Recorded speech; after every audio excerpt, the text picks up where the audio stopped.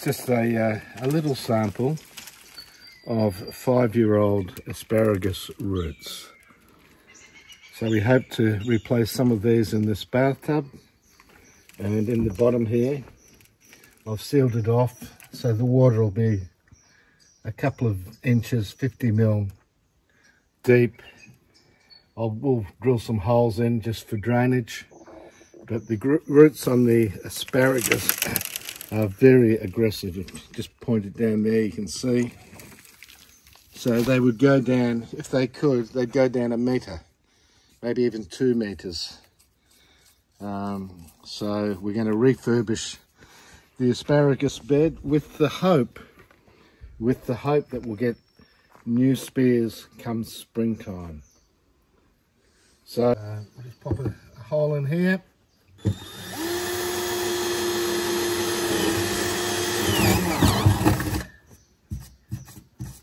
That's just to allow the drainage.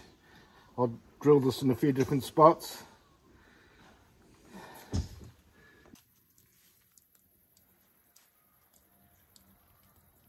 We've had a very warm summer here, dry summer here. This is our unicorn apple. I don't know if you remember, but we pruned, or I pruned some of these 4 weeks ago, 5 weeks ago maximum, and that's the growth already on these. That was the summer prune. So we hope to get fruit off these perhaps next year. It's another example of new growth. And you repotted that one. Yeah, so that's the vase shape that we wanted from the, and here's another one, a little bit slower.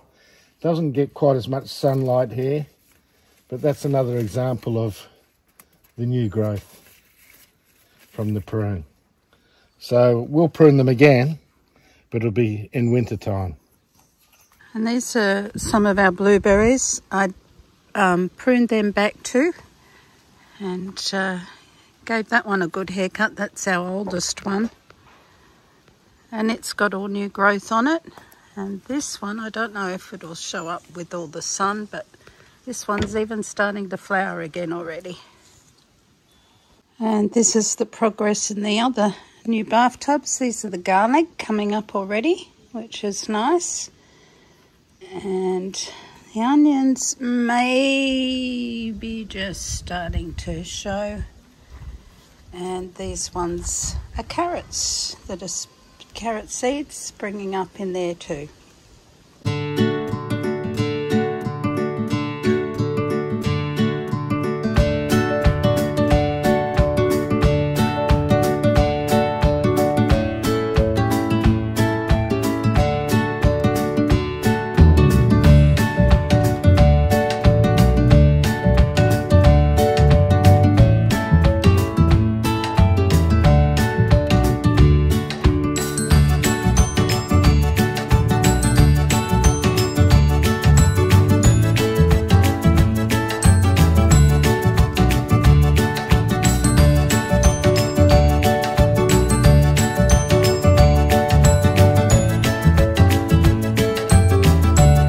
This is the result of all the little birds, the silvereyes, the honey eaters,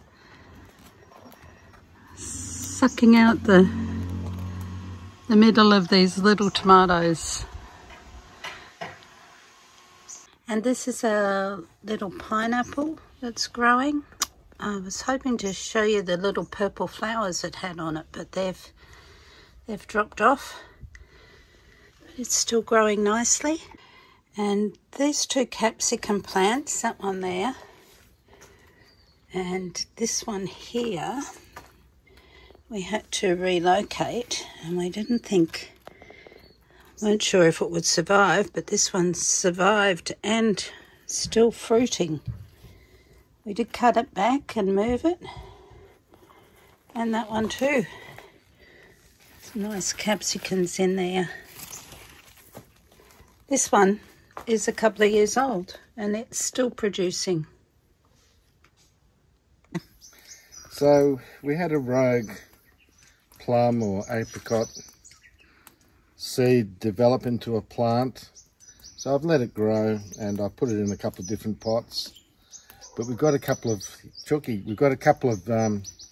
cherry trees, and this little branch here was almost knocked off. So I decided, I know it's early, but I've decided to graft it on. So this is a cherry branch onto a rogue plum or peach. So or apricot. But we hope that it'll take off, a bit like this chook, ready to take off. So this had in it before beans, didn't it? Yeah. And they've been taken out. It's been refurbished and strengthened.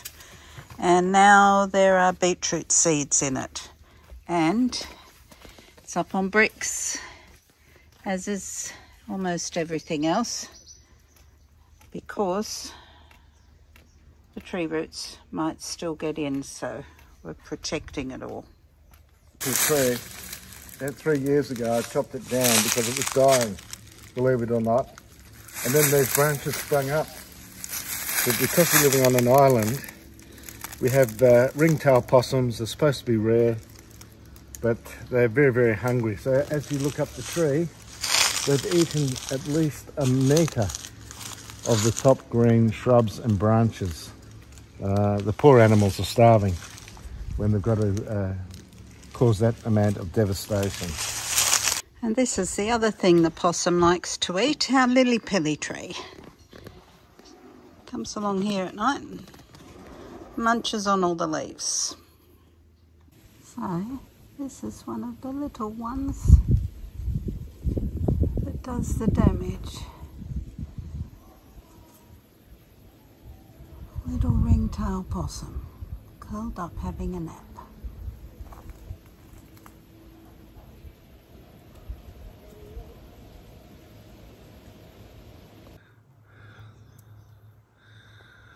So that's a typical possum nest in our zone, our area.